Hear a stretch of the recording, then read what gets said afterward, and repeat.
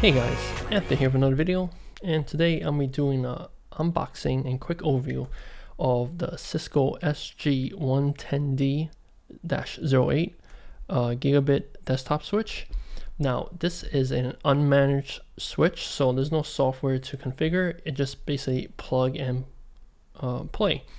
And I got this for my home network because currently I have my Mac which has a Gigabit Ethernet card, and my two Synologies, which each of them have 2 Gigabit ports connected to an Orbi router.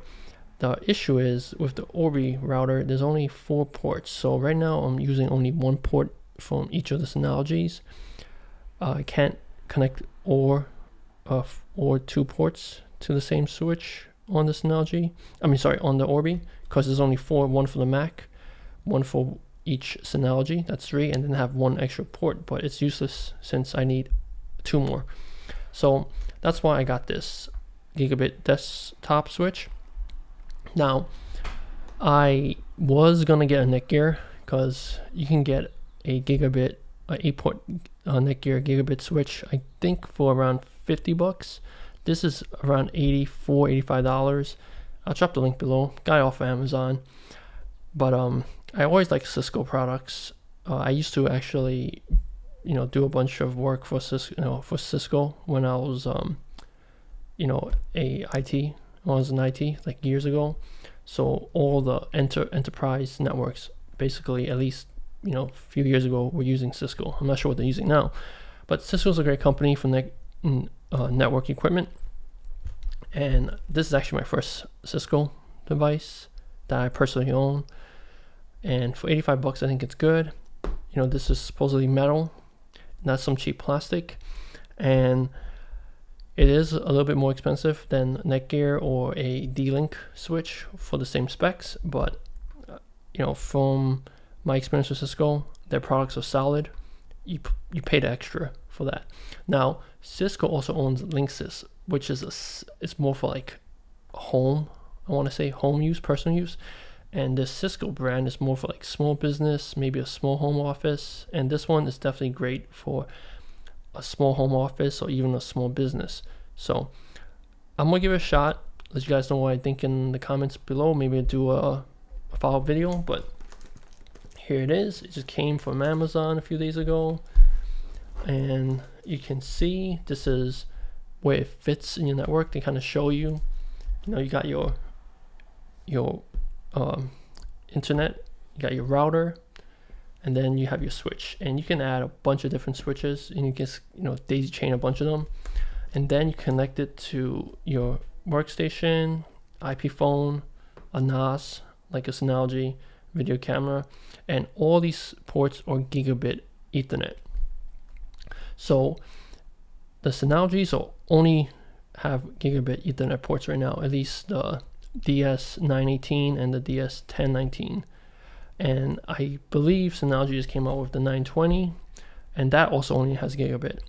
Now if you guys want to be up on the bleeding edge, you can also try get a 10 Gigabit switch, but those are super expensive, probably not reliable right now. I won't recommend it for a small business. 1 Gigabit is probably enough. And yeah. And also, as part of the upgrade for the network I have at home, I also got some Cat 7 cables, again also from Amazon, and these are the flat ones, so I think they're about like $7 each. I'll drop the link below. But yeah, let's open it up so you guys can see what's inside.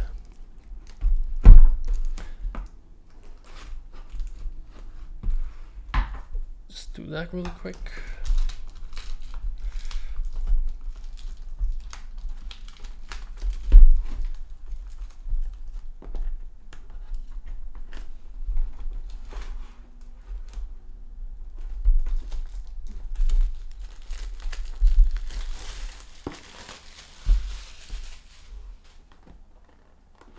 And oh, here it is. Here's the opening for it. So definitely need an unboxing knife for this one.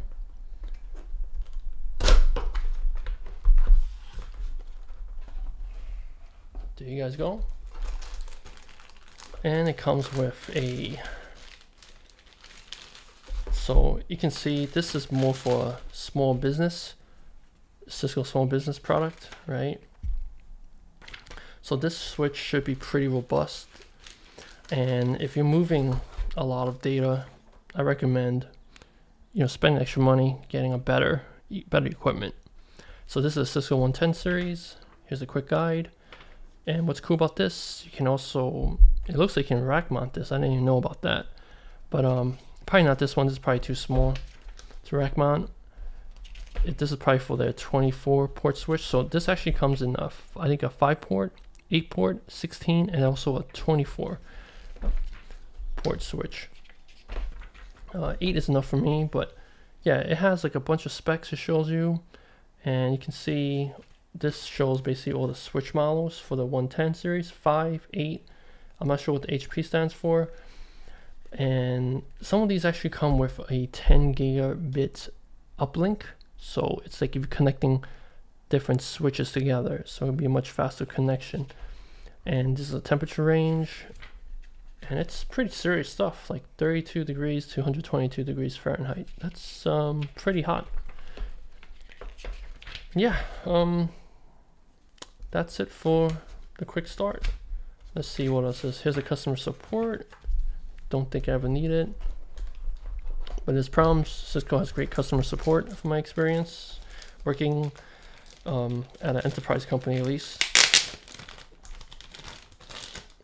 And here is the switch.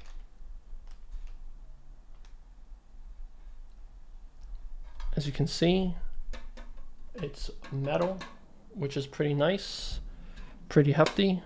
And the back has on, off, on, and it uses a AC to DC adapter. And there's 8 ports right here, and these lights indicate if it's gigabit or not, and if it's actively linked. And I want to say in terms of the quality, it's all right. I mean, it's not the, of course you're not paying like $1,000 for a regular Cisco switch, but you can see some of the stuff is a little bit, looks a little cheap, of course, for 80 bucks, but definitely not bad. Let's see if you guys can, hopefully you guys can see this, but you can see the vents on the side. It's pretty good.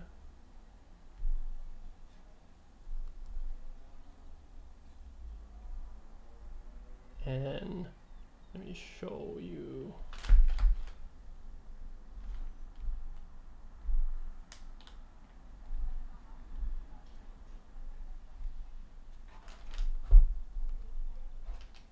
Yeah, I mean, yeah, just showing you guys. Just want to make my camera is on good focus for you guys. And also it comes with a security lock. I mean, not needed, but it's nice that they have it. Again, this one does not have rack mounting capability. Again, just designed for a small business, but the cool thing is you can actually use it. You can mount it on a wall or something if you wanted to, like upside down, which is nice. I'm probably just gonna put it on top of one of the Synologies or on top of a cabinet for now. So there it is, that's a switch. And let's see, that's nice of them. They include some mounting parts, a screw and everything.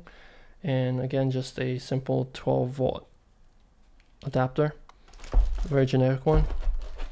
But yeah, guys, that's this is the switch, and let me plug it in and I'll show you guys how it looks like.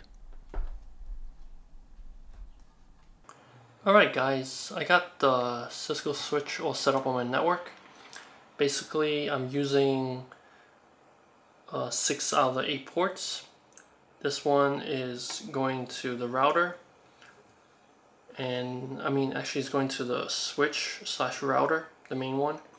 And then I got my Mac connected at the last port, and then these 4 other cables let's see if we can focus, is all going to the Synologies. So I got my 1019, my DS 1019 Plus here, and I got my DS 918 Plus here. And both of these Synologies are using link aggregation, so it doesn't double the bandwidth or anything, but it just, you know, if multiple people or have multiple computers accessing these Synologies, it should do a better load balancing. And basically all these are, I think these are just Cat 5e cables, which is okay for right now. I'll probably upgrade these to Cat 7 cables later on. And let's see, and I got Cat 7 going to the computer, Cat 7 going to the router also. Anyway guys, just want to show you how it looks like right now with everything set up. You can see all the lights are fully green, so we're actually getting gigabit links on all these. And I know some of you guys might think it doesn't matter because all these Synologies are running basically 5400 RPM Western Digital red drives right now. But it does make a difference, I think, because I also have SSD cache on both of these guys set up. So when I'm doing, let's see, like accessing a bunch of art files or video files on these, it should help that everything's connected via Gigabit. But yeah, I mean, if Synology ever does come out with a Gigabit version for small business, I think only the 18 series has a Gigabit capabilities right now. I'll probably get it. I mean, sorry, 10 Gigabit Ethernet. I'll probably get it. But right now it's just Gigabit connections right now for the Synologies. Anyway guys, yeah, here it is. Looks pretty nice. Gotta do some cable management, but that's for the future. Yeah, alright guys, I hope this video was helpful. If you guys are interested in buying a Gigabit Ethernet switch for your home network or small business, again, this is the Cisco SG110D-08 Gigabit switch. It's unmanaged. I recommend it. I'll let you guys know, how it performs in the next few weeks, months, years, whatever. But yeah, drop a comment below if you have any questions about this, and I'll check you guys out in the next video.